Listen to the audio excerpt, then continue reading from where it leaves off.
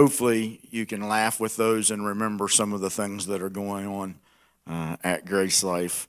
Let me speak to a couple of those things real quick. Don't forget, we haven't been together on a Wednesday night for dinner in quite a while, so let's join together this Wednesday night. Bring Italian food with you, and we'll share with each other, and then we'll just have a little discussion, conversation around the table. That's what we've been doing on Wednesday nights when we met. So we had a Thanksgiving dinner, and then we did a Christmas chili dinner. We were supposed to carol, but it rained that night. We didn't get to. And then we started the year off at Maranatha Wednesday night. And what an incredible time we had there, and God helped us. Thank you all for being there, for encouraging us and supporting us. A wonderful crowd, wonderful turnout, and God really helped from Frank and Angie and Jennifer singing with the worship team there to even the message. God helped us, so appreciate that. We are having that men's breakfast on the 28th. If you would sign up on the app, we would appreciate that to kind of know how many to prepare for. This is open to all men from all churches. The Lord has been, I've been making contact with guys here in the valley, some going to church, other churches, some not at all. I met a retired state trooper yesterday at breakfast and invited him, so looking forward to what God's going to do with the men's ministry. Bring as many men and young men as you would and want to. We would just need to know so we can fix the breakfast for all of them. Get your Bibles out, your smart devices. Lisa is helping with her daughter, little situation this morning there. Everything's fine. God protected, but she's with her and sends her love. So just be praying for them. Robin, what was your friend's name again? Martha. Her 5-year-old grandson in the hospital with a virus and double ear infection and pneumonia and possibly some appendix situation. So let's pray for this 5-year-old this morning. Other needs came in through the Grace Life Prayer Garden this week. If you haven't joined that on Facebook, join the Grace Life Prayer Garden, and you can see those requests and lift those up. But we started last week talking about living well, and we talked about where our eyes are focused, and we should have our eyes focused on those things eternal, the unseen, which is really the most realistic. It's the greater realm than even the seen and the temporal here, and we call that above the line and below the line, and we can live well as we focus above the line on those things that are eternal. So I would encourage you to make sure that you listen to that and review that. It's going to be sequential order as we go through these things, building upon precept to help us in the beginning of the year see how God wants us to live well. You know, John 10:10, he said that the thief came but to kill, steal, and destroy. I don't have time to develop all of that, but the thief just isn't the devil in the context of the scripture. He said, all those who came before me are both thieves and robbers, and if you try to enter in any other way that but through me, you're a thief and a robber. But he ends that verse by saying that I came to give you life and that more abundantly. The Amplified says I came to give you life so that you can enjoy it. Anybody want to enjoy life? Just not waiting to get to heaven so you can enjoy eternity, but abundant life it means we can enjoy life in the here and now. And we want to live well. I believe God wants us to live well, and part of living well is understanding wholeness. So turn with me in your Bibles to John, the 5th chapter. If you're familiar with the portion of Scripture there, I'm not going to read all of the first 12 verses. Make yourself familiar with it in John 5, but it's the story of Jesus going to the pool of Bethesda. The word Bethesda means house of grace or house of mercy. Can I just stop right here and quote T.D. Jakes? Anybody like T.D. Jakes? He says that I want to be a house of grace. I believe we are a house of grace, not just in this building, but each one of us are a house of grace and mercy, extending the grace and mercy to everyone that we come in contact with. And the word Bethesda Their house of grace had 5 porches. 5 is the number of grace and favor. And on all of these porches, the scripture says, there were multitudes of the lame, the halt, the blind, the crippled, the paralyzed. And Jesus focuses his attention on one man. And the scripture says that he had an infirmity for 38 years. And if you'll draw your attention to verse 6, it says that when Jesus saw him lying there and knew that he had been now a long time in this case, he said to the man, I'm reading from the King James Version, "Will thou be made whole?" So Jesus asked him a question, and underline that word whole in your Bibles. Make note of that. Some translations might say, "Will you be made well?" Whole and well. The word from the question, "wilt thou," or "will you," means, do you have the resolve or do you have the desire? Now, he's not merely talking about somebody wishing that something would happen to change their situation in the future. This implication here from the Greek is Jesus is asking him, do you have the desire right now? I ask you, come on, right now. I'm asking you that question this morning. Do you resolve, do you have the desire right now to be whole? I know Pastor Jen, we've been talking things going on in her life health-wise. She desires, not sometime out in the future. She's been dealing with it for a long, many of you have been dealing with it for a long time. Jesus knew that this man had been dealing with this situation for 38 years. I don't believe that you want to wait another 38 years. I don't believe this man wanted to wait another 38 years. He wanted to be made, he had the desire to be made whole right now. That phrase in the Greek, made whole. Be made whole. Jesus, this is really a question. That one phrase. He's saying, are you convinced that you are already whole? Did you hear that? So Jesus isn't asking in the context of what the Greek language says here, do you want to be made whole? He's really saying, are you convinced that you're already whole? Man, that's another question I can ask and we can begin to think about. Are you convinced in your soul, in your spirit, that you are already whole? It's difficult for us sometimes to be convinced that Jesus has already done the work to make us whole when we have pain in our joints and we have physical situations going on, we have mental upheaval, our emotions are all over the map. It's difficult for us. See, Jesus is saying the Greek phrase here is not even in the future tense. He's not saying, do you want to be made whole tomorrow? This verb here is the aorist middle infinitive, and I know that doesn't mean anything to most of us, but in the Greek, there's more than just 3 tenses, past, present, and future. There's 8 tenses of the verb, and we have to understand to get the full impact of what Jesus was really saying to this man. He was really saying, he's asking this crippled man, are you ready to abandon how you see yourself? Are you ready right now to abandon the way that you see? Because for 38 years he's seen himself as unable to move, paralyzed, crippled. A lot of people are paralyzed and crippled by fear and other issues of anxiety. But he's saying, are you really ready to abandon how you see yourself and receive what is already true about you in my eyes? The imagination is an incredible thing. Have you ever imagined anything at all? Have you ever closed your eyes and imagined that you were someplace that in reality you weren't? I mean, have you ever pictured yourself when there's 12 inches of snow on the ground and it's 5 below zero and the wind's blowing, that you're barefooted in the sand kicking away at the ocean?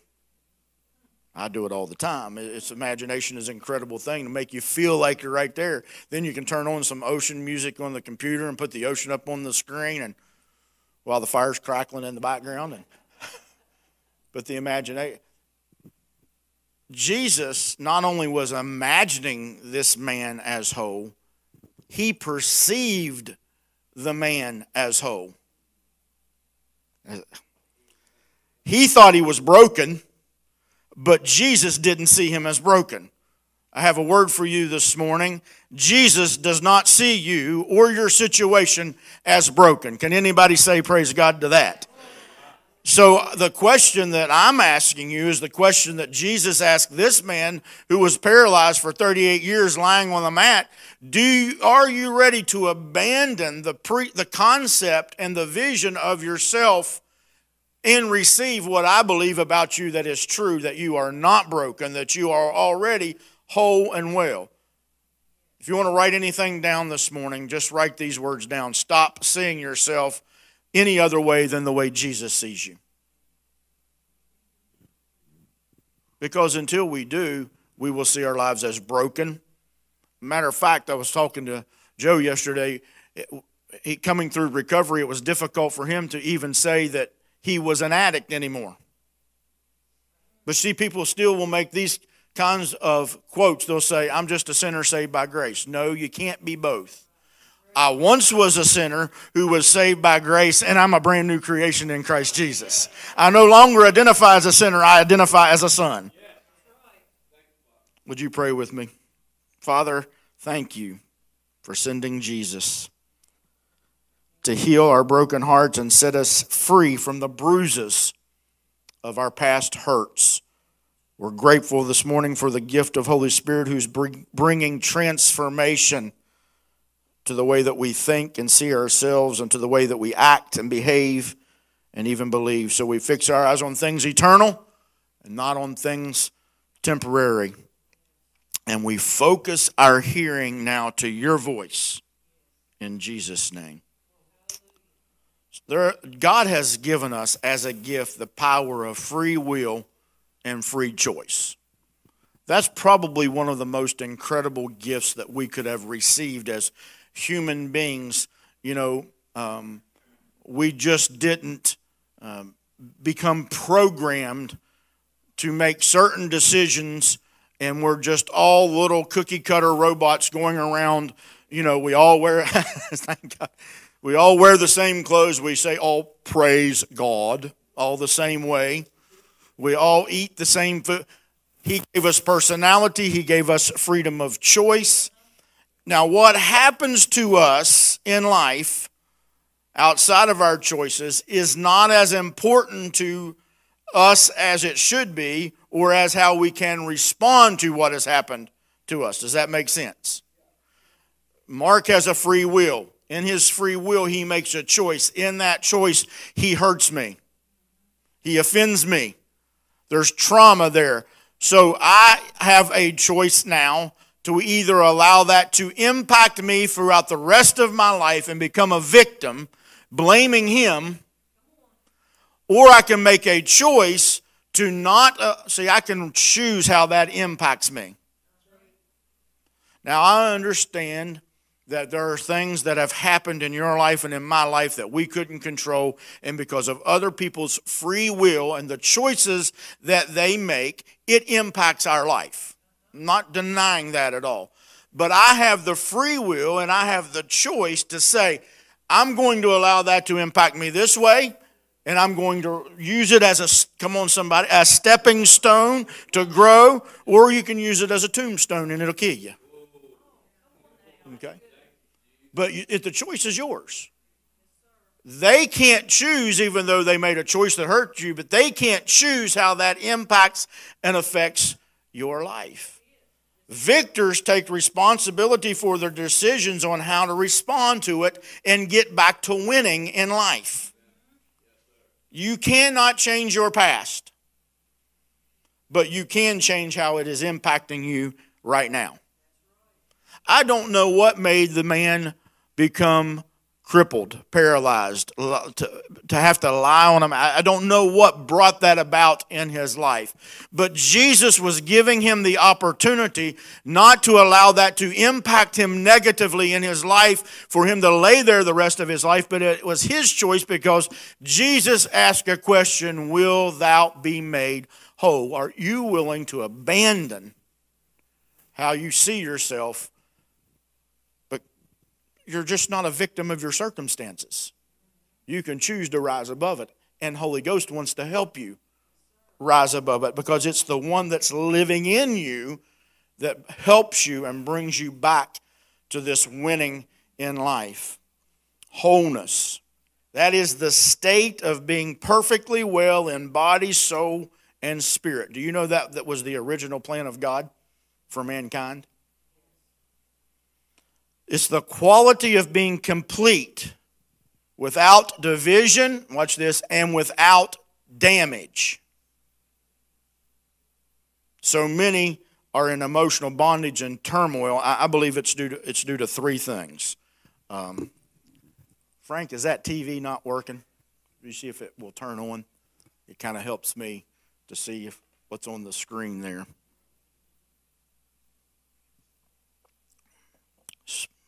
We pause 30 seconds for station identification, and we'll be right back to our broadcast. So this emotional bondage, this turmoil is due, in my opinion, to three major factors. Okay, here they are. Choices, belief systems, and trauma.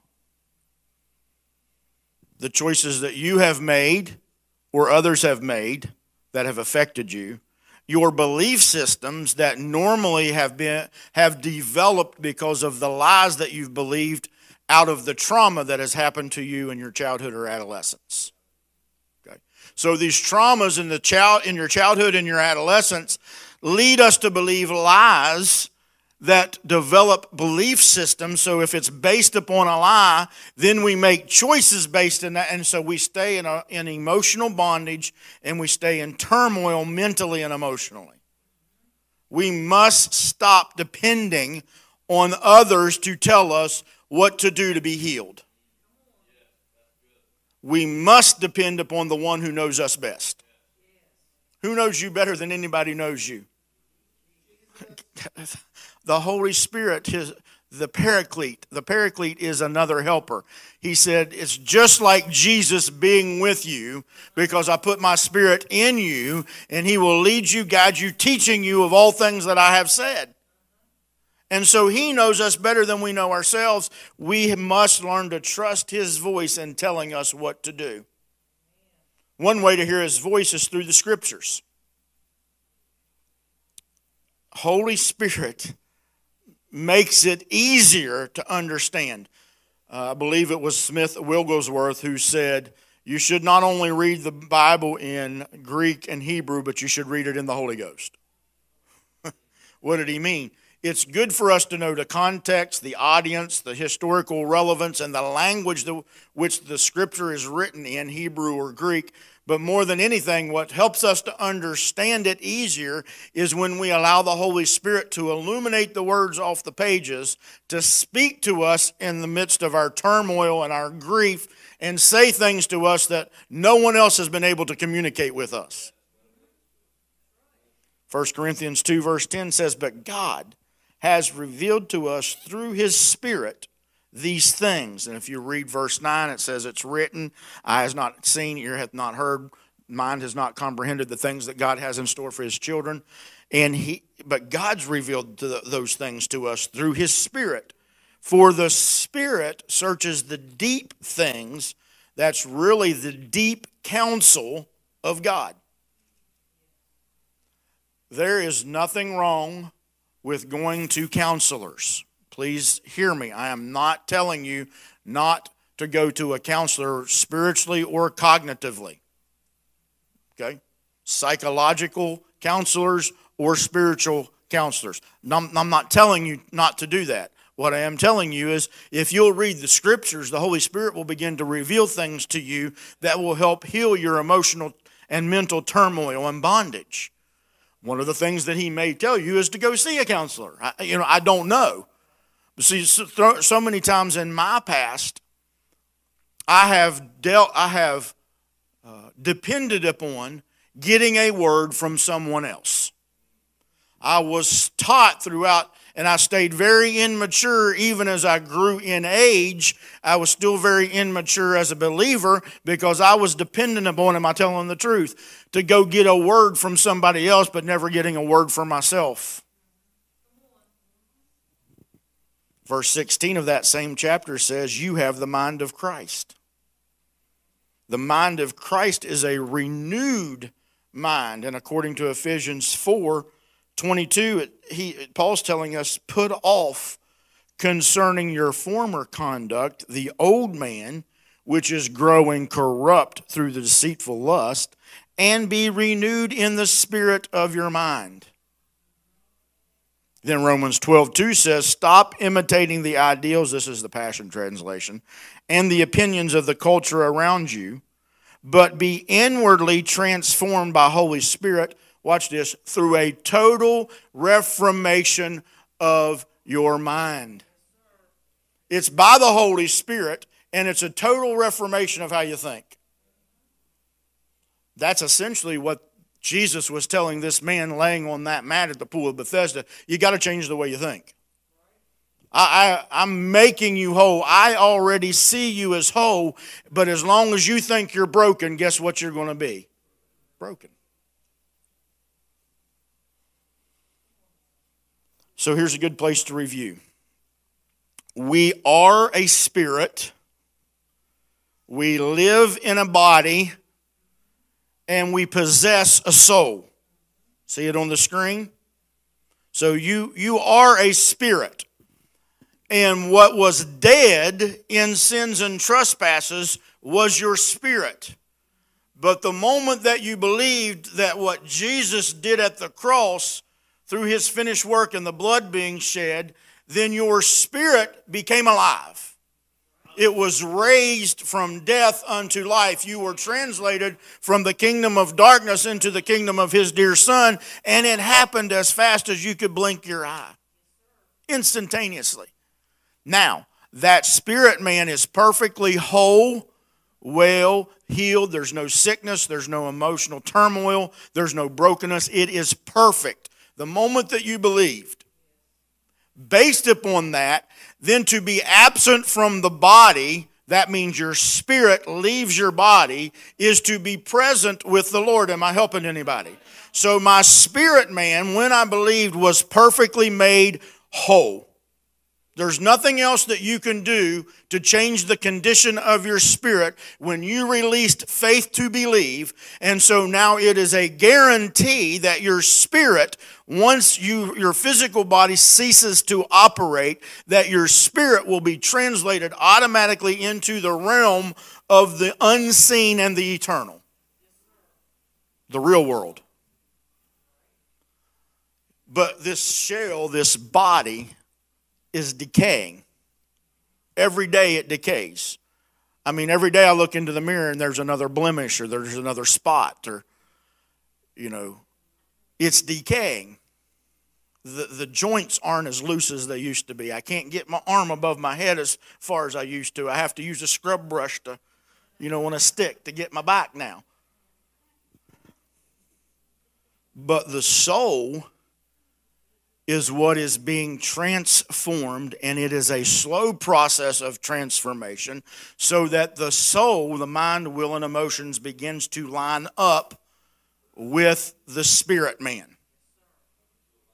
Come into alignment. So this is seen in Genesis, the 2nd chapter, verse 7. If you want to look at the screen or turn to that portion of Scripture, it says that he formed man from the dust of the ground. He breathed into his nostrils the breath of life, and man became a living soul. Do you see that? Look at this. The dust of the ground. Your body, pinch yourself. Don't pinch your neighbor. They might wake up. Pinch yourself. That was made from the dust of the ground. That's the body. God breathed his breath of life into Adam, and Adam received the Spirit of God, And so he became a spirit.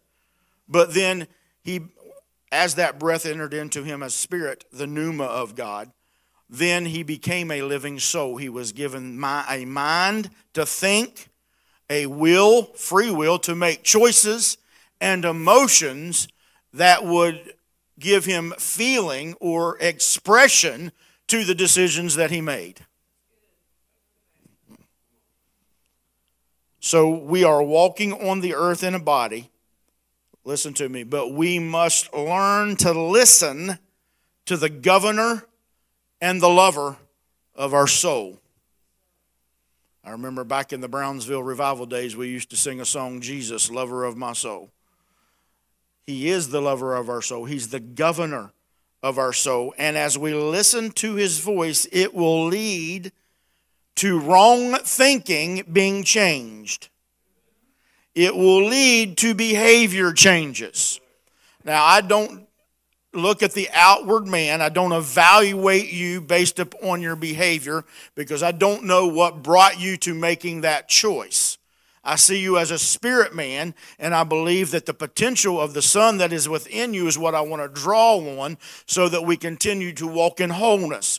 Now, the Holy Spirit will deal with us as sons, and he will correct us of some of the behaviors that we need to change. But you are not how you act, you are what he says you are. The only thing that's going to change your behavior is the way you think. You've got to change the way you think, because right thinking and right believing will lead to right behavior. But when we get the cart before the horse, it's a whole lot more difficult, and we want people to change their behavior, and we give them a sin management program and a behavior modification program, and they fail at it because they will rebel against it. But when we talk about a heart change and the way that we think change, then as a natural flow, behavior will come out of that. So, what am I trying to say? Don't ignore Holy Spirit. Don't ignore Holy Spirit. I don't know how he works with you, but in my life, when I'm about to make a decision that's really going to affect and impact my life, there's usually a heart palpitation, there's usually a sweat, and my hands get real tight, and I want to pace. I just want to pace. Why? Because the Holy Spirit is warning me about that decision, because he knows how it is going to affect my life and possibly the life of others around me. In the process of transformation and renewing our minds, he wants to wash over you, reminding you that God is not upset with you. He wants you to learn to discard the lies that you have believed, and he wants to establish his truth in you. What is the truth? The truth is that Jesus saw this crippled man in John 5 as already whole. Guess what? Jesus sees you as already whole. Mind, body, and spirit. He sees you as whole. He doesn't see you as broken. I know when I look in the mirror, when you look in the mirror, it's difficult for us to see what Jesus sees. But if we'll begin to see, what do? Fix our eyes on things unseen and eternal. That is the greatest reality. And in that realm, he sees you as whole and not broken. Honestly, how many of you is it difficult for you to do that? Yeah, I mean, it takes practice. It takes getting in the habit. We're going to talk about that here in just a second. And it takes consistency. So the truth is, Jesus already sees you as whole. The question is, will you abandon the way that you believe about yourself and change your thinking? Listen, you were never meant to be paralyzed by another person. And the hurt that is holding you hostage is leading you to a faulty belief system. The blame game comes in. Self-doubt, loathing. I'm not worthy.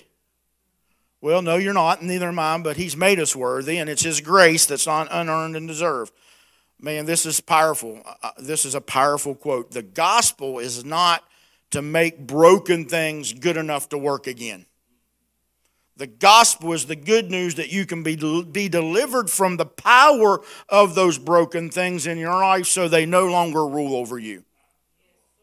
I got to read it again. The gospel is not to make broken things good enough to work again in your life. The gospel is the good news that you can be delivered from the power of those broken things so that they no longer rule over you in your life. The wounds and the hurts of the past don't define you. His word defines you.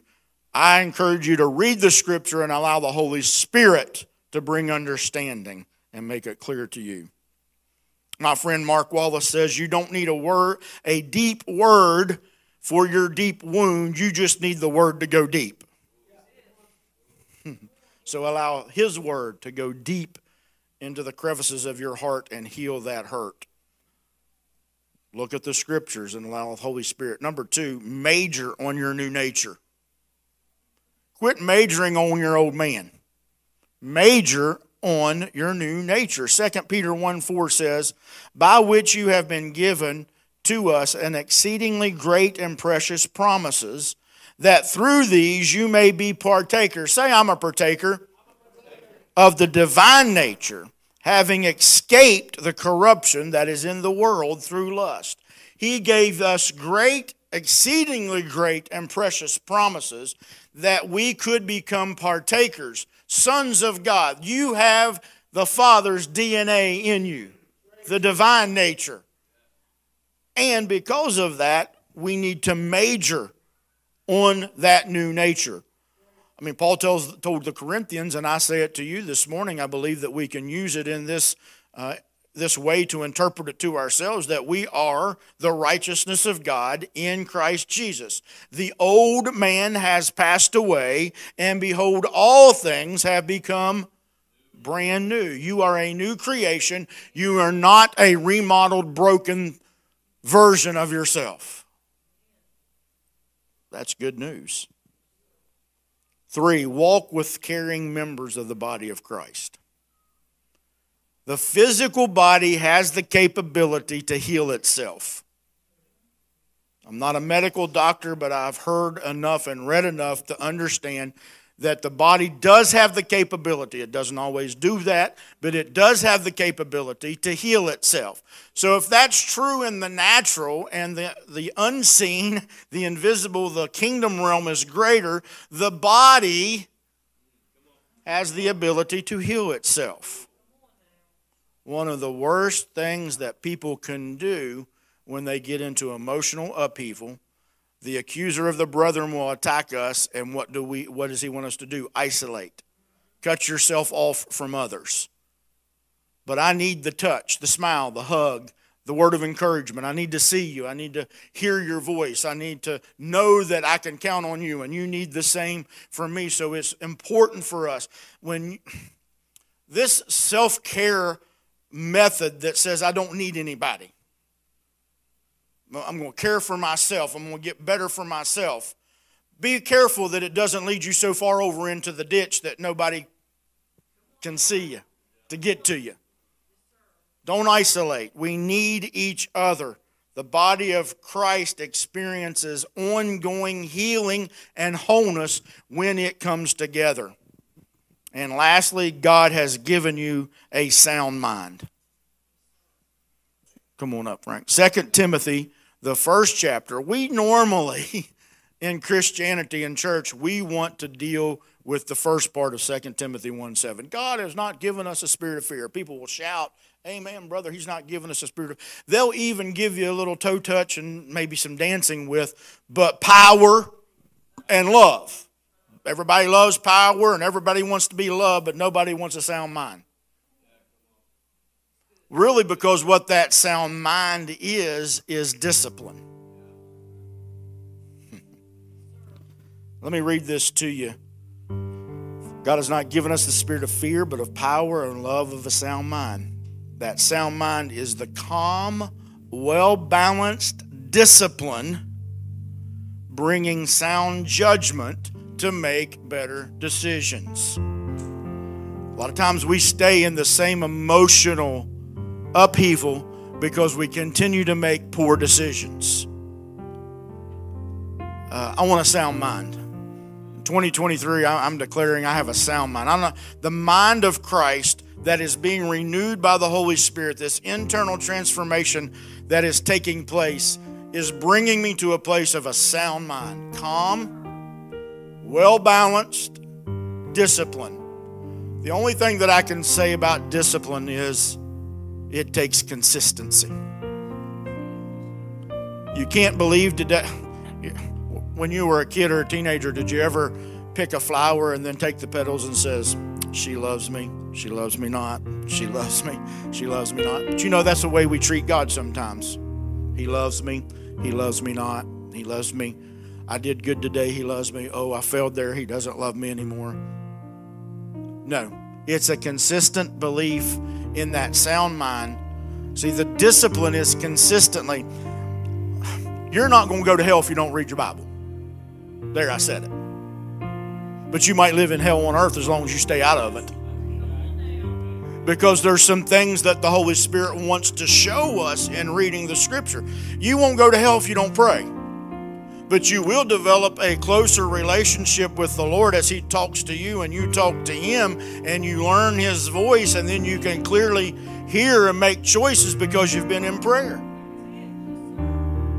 But this consistency of a sound mind, making better decisions, being calm in the midst of a storm. See, in the soul realm, sometimes we feel stepped on, overlooked, crushed, bruised, and even broken.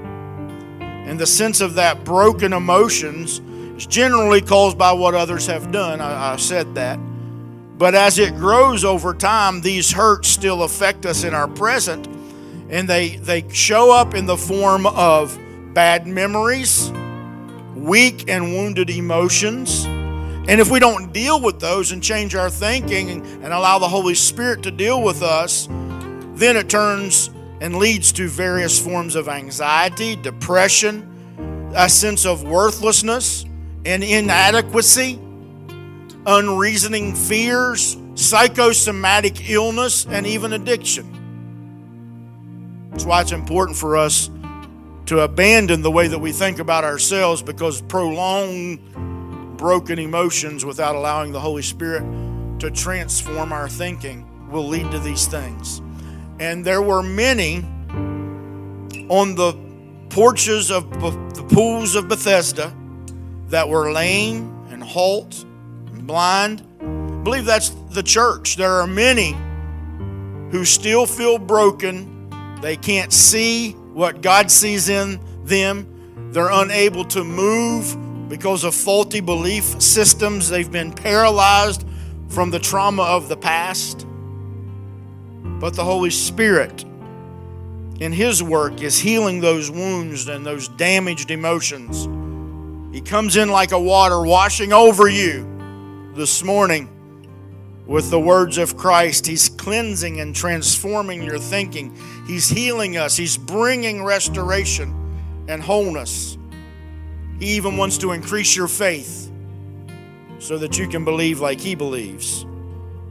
As you stand with me this morning, let me remind you one more time that wholeness is the state or the quality of being complete with no division and no damage.